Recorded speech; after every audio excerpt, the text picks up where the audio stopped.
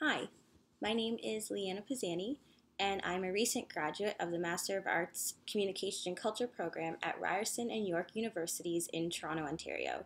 My presentation today is Performative Embodiment and the Selfie, defining the political feminist selfie.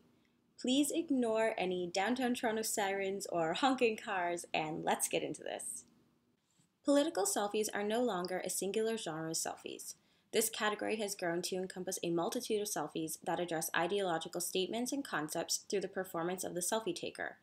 There are examples of women all over the world enacting political and feminist gestures through selfies. These enactments may range from selfies in direct response to government legislation or in response to theorized social cultural values such as human rights issues or issues of individual identity and self-representation. Arguably an emerging genre, the spectrum of political feminist selfies presents a salient case study of the selfie's function as an effective medium for performing the body as representation and as selfie object in order to challenge the female body as a site of oppression. I am particularly interested in how self-identifying women, which I'm defining as any person who identifies themselves as a woman, how they use the selfie through the practices and technologies of smartphones and social media as a communication tool to challenge oppressive statements and ideologies. I will be including images in my discussion from both cisgender and transgender women, but will not address gender distinctions beyond the explanation of the selfie campaign.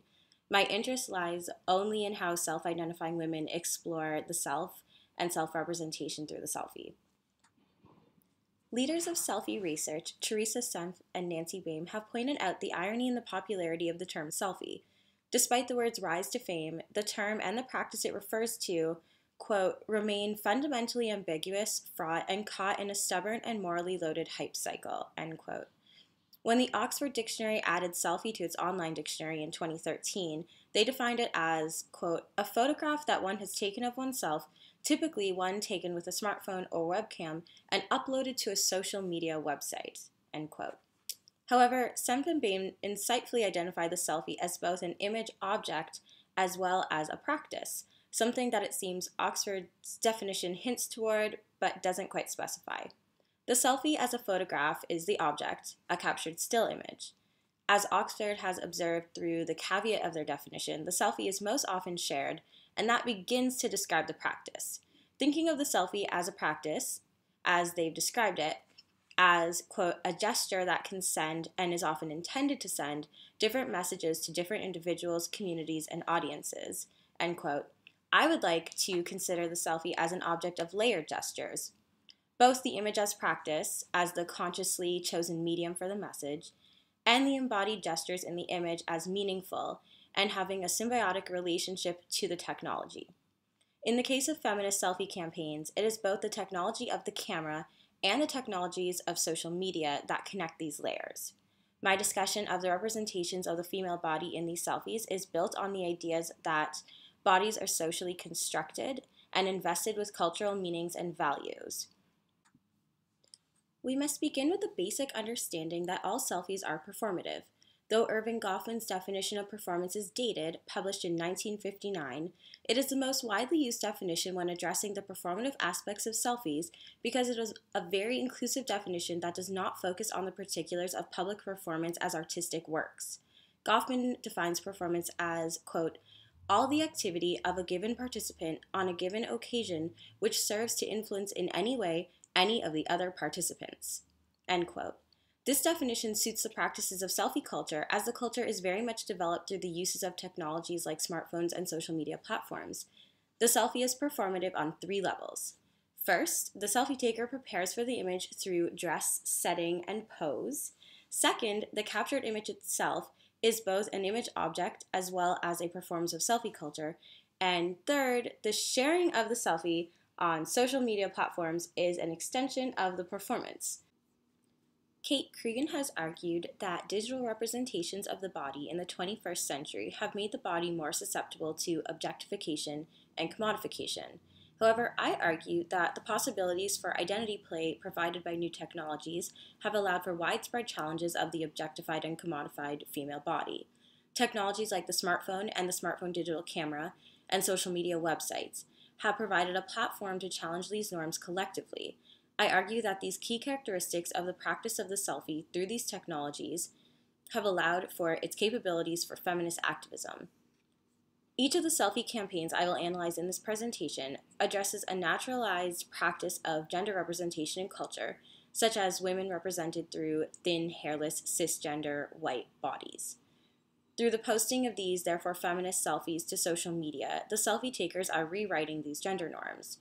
The feminist political selfie, then, is any selfie that enables female identity play and autonomy and challenges, through the image as object as well as through its life on social media, any form of oppression against women, particularly at the site of the body.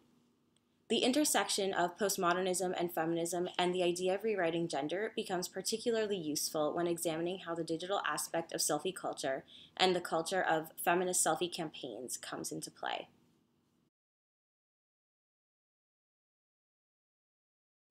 The social aspect of feminist selfie campaigns harkens back to the sociality of the Polaroid image, which can be used as a basis in understanding the social aspect of the selfie.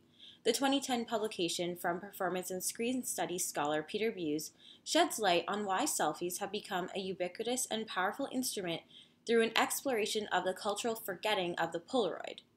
Baym argues that, quote, the obsolescence of a technology does not necessarily mean the absolute passing of a cultural form, but rather the modification of already existing practices, end quote. In many ways, the selfie has become the new Polaroid in its creation and practices. The Polaroid, like the selfie, could be defined as the image as object, as the Polaroid camera literally produced an image object, as well as a cultural practice. Baym highlights one of the propellers of the selfie phenomenon. He said, quote, the basic leisure activity here is surely the near simultaneous pairing of taking and showing, of production and consumption, end quote. The Polaroid eliminated the need for a third-party developer, as well as the weeks of waiting for developed film, and digital photography has remained a modification of that practice.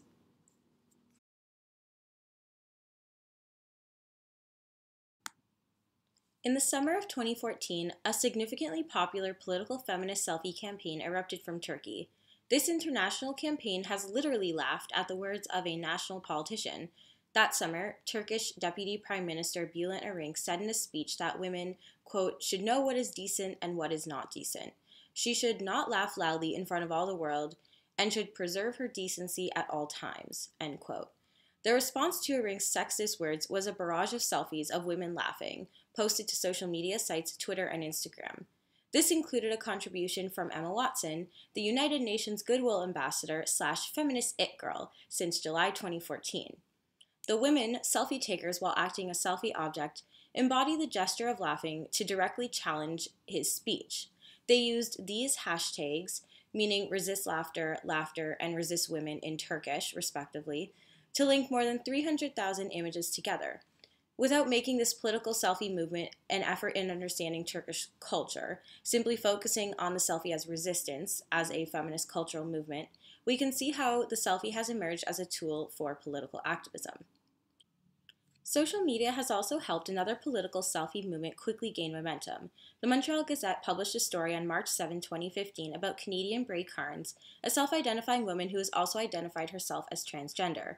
Carnes initiated a political feminist selfie campaign after it was reported that amendments were made to the original Bill C-279 in Canada. According to Open Parliament, this bill proposed changes to the Canadian Human Rights Act and Criminal Code regarding including gender identity as a prohibited ground of discrimination. In 2013, the bill passed the initial stages of consideration, but in March 2015, Conservative Senator Donald Plett and the Conservative government introduced an amendment that later led to the death of this bill under consideration of the Senate. These amendments would force transgender women to use men's washrooms and transgender men to use women's facilities. This amendment and the denial of Bill C-279 arguably put many individuals in danger, and it is ignorant of the spectrum of gender identities while limiting who is legally able to identify as a woman. Carnes posted a mirror selfie standing in a washroom designated for males only and held up the sign, "Plett put me here," calling directly on the attention of Senator Plett. A number of bathroom selfies have been contributed to Carnes' movement on 3 social media platforms, Facebook, Instagram, and Twitter. The immediacy of the smartphone selfie allowed for this movement to grow at a high speed, and social media creates a platform for selfie communities of solidarity.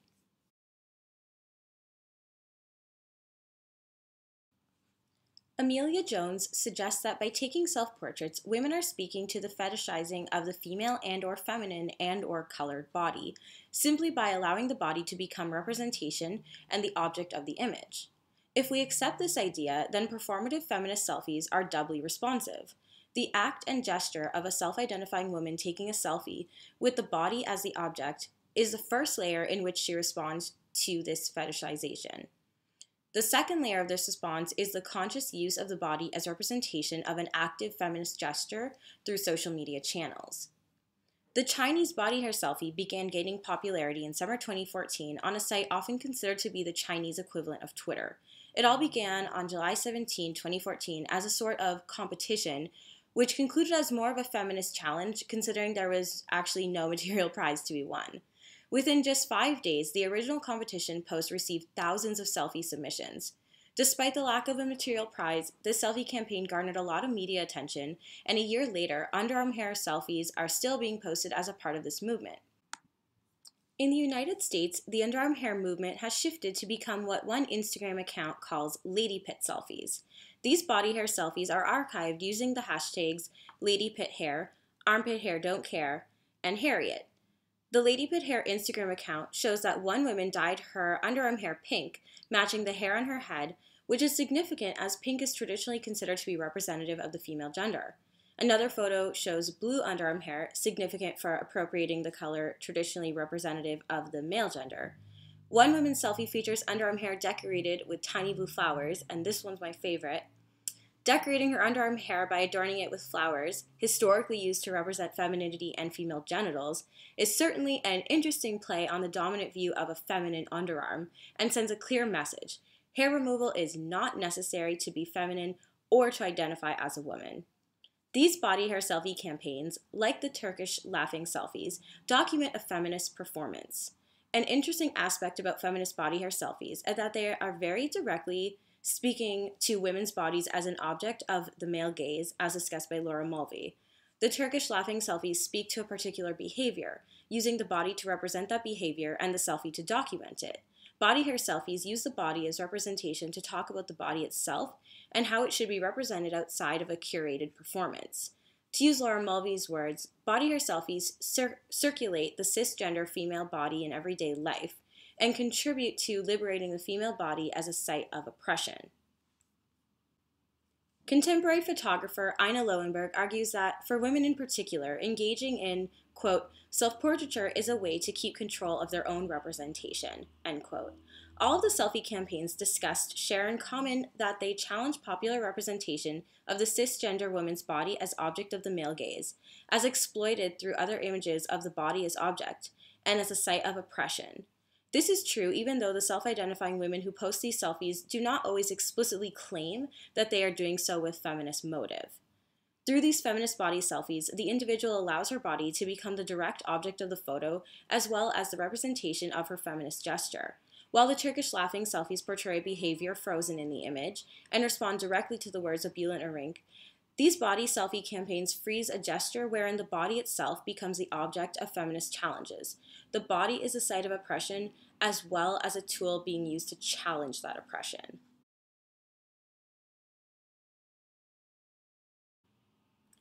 Tejas Harad has written in Economic and Political Weekly that self-portraiture, quote, is associated with the art of painting and is considered a serious pursuit, while the selfie is something spontaneous and fun, an act of self-indulgence, end quote.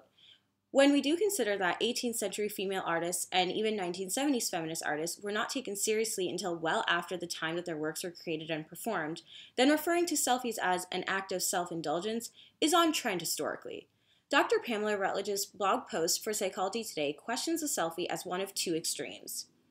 Selfies, narcissism, or self-exploration. The News Herald asks in an article, are all those selfies making us narcissists? Meanwhile, My Daily suggests that selfies aren't good for your health. And CNN published a video on March 11, 2015 asking, are selfies causing people to go under the knife? Selfie researcher Ann L. Burns argues that, quote, online commentary about the use and nature of selfies has a regulatory social function in that there is a connection between the discursive construction of selfie practice and the negative perception of selfie takers, end quote. Burns discusses how online commentary about selfie culture, denoting the protocols, reflects back onto the practices of selfie culture. This reflection works as a control mechanism, in the same way that the male gaze has traditionally controlled the normalized view of the female body in media culture. Negative media coverage of selfies is a way for society to police the culture. The women of the feminist art movement in the 1970s made important strides to challenge these views of women perpetuated well beyond the 18th century. We see it in the feminist art movement and mimicked in contemporary selfie culture. As Senft and Baym have said, quote, "When people pose for political selfies, we need more accurate language than that afforded by 19th century psychoanalysis to speak about what people believe themselves to be doing and what response they are hoping to elicit," end quote. Throughout the discussions of selfies as encouraging narcissistic behaviors, feminist selfie campaigns continue to emerge. Since the summer of 2014, many other feminist selfie campaigns continue to make headlines in popular culture. There have been mamming selfies, in which women take selfies of their breasts to promote regular mammogram testing. Women are posing for selfies while holding feminine hygiene products, using the hashtag #JustATampon to destigmatize public discussions of menstrual health. Crop top selfies directly responded to the Oprah magazine for their summer 2015 article, asserting that women can try crop tops, quote, "if and only if you have a flat stomach," end quote, archiving images using the hashtags #RockTheCrop and #RockTheCropTop.